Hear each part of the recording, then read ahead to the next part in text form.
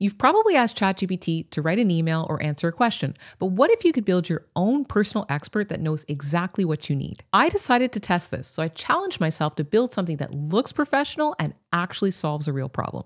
I created my own AI wellness coach that gives me personalized advice when I need it. In this video, I'm showing you my complete step-by-step guide using ChatGPT, OpenAI Playground, and a simple app builder called Base44. And by the end, you'll have everything you need to build any AI coach you want.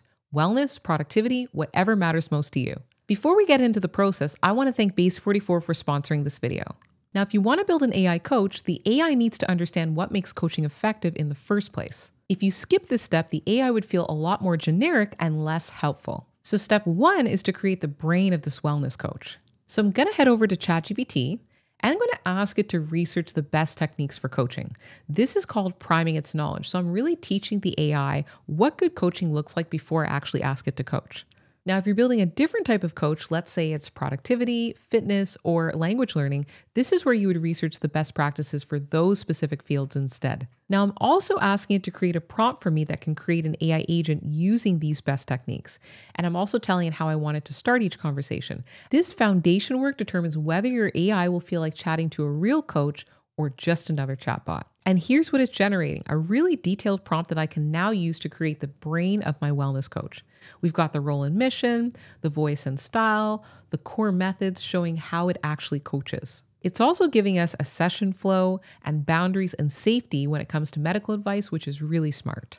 So we're going to copy this prompt and then we're going to head over to OpenAI Playground. This is OpenAI's testing workspace where you can experiment with different AI models before connecting them to your app. We need to test our coach here first because if it doesn't work in isolation, it's not going to work in our app. Just so you're aware, OpenAI Playground does require purchasing credits to use. So we're going to create a new chat, we're going to select the GPT-5 mini model, and we're going to paste in our detailed coaching prompt that we got from ChatGPT. Now comes the crucial test. Does this actually work? I'm going to type hello, and we'll see what happens. Perfect. Instead of just saying hello back, it immediately starts to act like a wellness coach and greets me with exactly what I asked it to do. How are you feeling today? So this tells me that the coaching methodology is working. So now that the brain of our wellness coach is working, we can move on to the visual design of the app. Okay, so we want this app to look really nice. But here's what most people don't realize. You can't just tell AI to make it look professional and expect good results. AI needs specific visual references to understand what you mean by nice. The best way I've found to make this happen is to give an actual image to AI to show it exactly what you have in mind. This is called visual prompting, and I find it way more effective than describing styles in words. So I found a wellness app design I really like, and I took a screenshot of it, and I'm asking ChatGPT to study the visual design in detail and put the description of it in a prompt. Now it's giving me a pretty good description, but I notice that it doesn't have any actual colors or fonts being used in the image. And this is a common gap that I've noticed.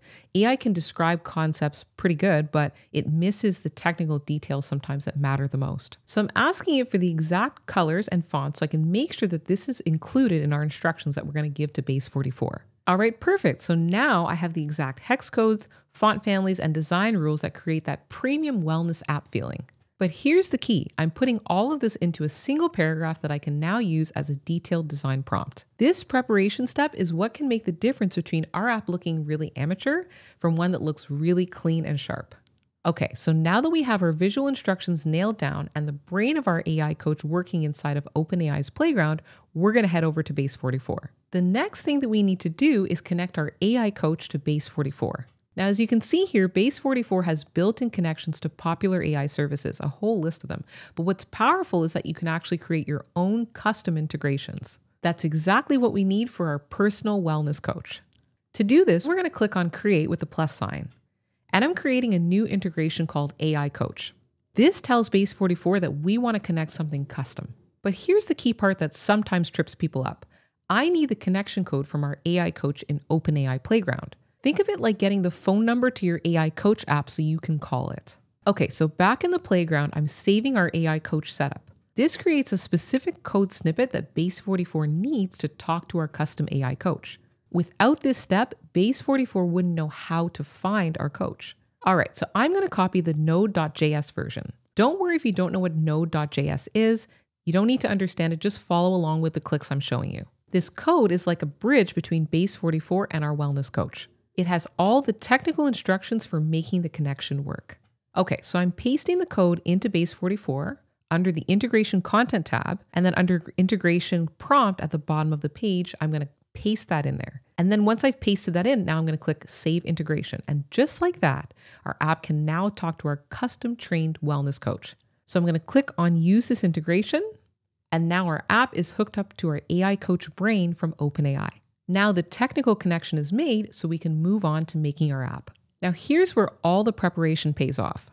I'm going to start a chat within Base 44, and I'm going to paste in our complete design spec. So the wellness focused color palette that we got from ChatGPT, the overall style, the features, all in one comprehensive prompt. So I'm asking it to design a modern mobile wellness app that has an AI coach that we can have a conversation with using a clean, minimalist, yet colorful aesthetic. Now Base 44 is reading through everything and it's starting to build. And in about 2 minutes, here's what it's come up with. We've got a basic wellness app with multiple pages, navigation, and a clean interface. Now let's move this to mobile view because this is a mobile app. Now the first version is never perfect. It's your foundation for iteration. This is important to understand because a lot of people expect magic on the first try and get frustrated when it doesn't happen. Now the first thing I notice here is that the app looks good, but when I try to actually use the AI coach feature, I'm getting an error message. But now I realize that the app isn't connecting to our OpenAI integration. Remember that API code we created? It needs a password to prove that we're allowed to access OpenAI's services. This is a security feature, but it's also a stumbling block. Now, after clicking around for a bit, I realized that this password needs to go under the secret section of the app settings within Base 44. Okay, so I'm going to go back over to OpenAI's Playground. We're going to create a new security key, and we'll call it Base 44 Coach. Then I'm going to go and copy that code, and I'm going to paste it back into Base 44 under the Add New Secret part right there within the app settings. Don't worry about the technical details. It's really just a copying and pasting exercise. Think of this like giving your app permission to access your custom AI coach. This authentication step is typically required for any external AI service. Okay, so now that that's fixed, let's test it again. I'm asking, how can I get more exercise in my day? And I can see she's typing back. And now I'm getting specific, helpful advice made for my lifestyle. All right, so our AI coach is now working through the app. Having a working AI coach is great, but in terms of the overall look of the app, it's not looking like how I envisioned yet. So now we're going to start to add the features that take this to the next level. The next thing I want to do is I actually want to create a homepage. So I'm going to give it that paragraph of my design instructions that I gave it before to remind it of the look that I'm going for and ask it to update the design to match that, which will be on the homepage. The reason I'm repeating the design instructions is that sometimes the AI can lose context as you make changes. Okay, so it worked for a couple minutes and it says it made changes to the homepage, but I don't see a separate home tab yet. So I'm going to ask it to create a homepage tab. Okay, let's take a look at the home tab. That looks pretty good. It's looking more like the design instructions that we gave it. Now I want to focus on creating some other elements that make this feel like an app I'd actually use every day. I'm giving it a prompt to add a daily tracker tab where I can log activities like exercise, meditation, sleep quality, and how I'm feeling every day so I can keep track of my progress over time. So after a couple of minutes, here's what we have. Actually, this tracking tab's looking really great. We have how we're feeling. We can log different things we've done for the day, like sleep, nutrition, exercise. Next, I wanted to add a session planning feature for the home screen.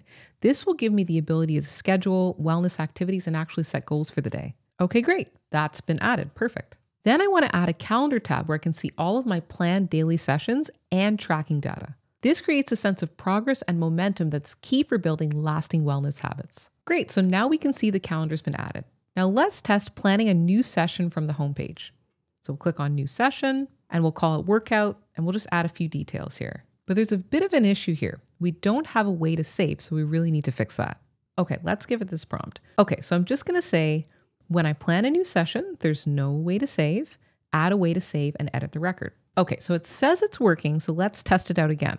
Looks like we're still missing the save button. I think the issue might be that the button is hidden behind the main menu at the bottom. So I'm going to give it a follow-up prompt. The save is at the bottom, but the menu is in the way. Move the pop-ups so that the menu is not in the way. Update the design to match the home screen.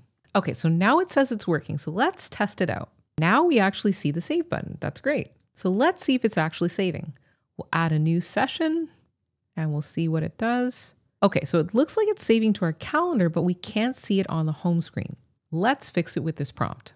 All right, let's take a look now. And it looks like it's working. Everything that was on the calendar tab is now showing on the home tab. And we can also add and we can delete sessions too.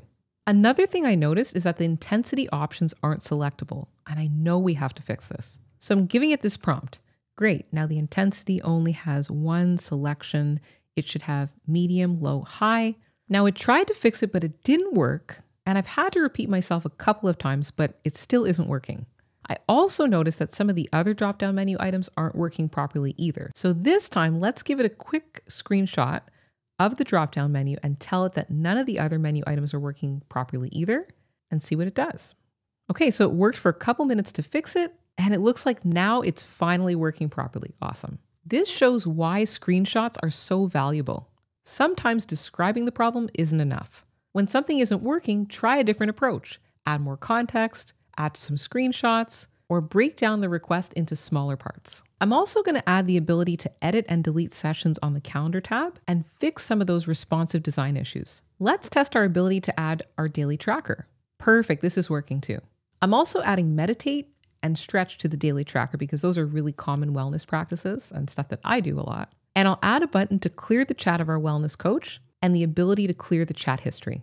Each improvement makes this app feel more professional and user-friendly. These details matter because it's what separates a prototype from what you'd actually want to use on a daily basis. After those improvements, I now have something that works really well. Look at the final result. We have a homepage that shows daily sessions, a calendar for long-term planning, a complete activity tracker, and most importantly, a personal wellness coach that actually understands wellness principles. After building this entire wellness app, I've learned some important strategies that will save you hours of frustration. Strategy number 1 is to start with the intelligence or the brain of your AI. Start by creating your smart core or your AI agent with specific knowledge and personality, and then build the interface around that. This makes everything feel connected instead of stuck together. The AI should be the foundation, not an afterthought. Strategy number 2 is to always test on mobile. Most people will use your app on their phone or their tablet, so make sure to make it fully responsive. You can do that by just prompting the AI to make your app fully responsive. And strategy number 3 is to improve step by step. Don't try to build everything in one massive prompt. Make 1 or 2 improvements at a time, test them out, and then move on to the next change. This approach is faster and you actually get better results. Master these strategies and you can build AI-powered apps that actually solve real problems for real people. So there you go. We've just gone from having an idea to a fully functional wellness coach app. No coding, no development team, no massive budget. Just smart planning, the right tools, and patience for this iterative process. The approach we've used here, researching first, designing with intention, building incrementally, and refining based on testing, that's applicable to any AI coach app you'd want to build. A productivity coach, a language tutor, a fitness trainer, the methodology stays the same. If you enjoyed this video, then please give it a thumbs up. It really helps the channel. And if you want to learn more about how you can use AI to level up your work and your life, then click this next video.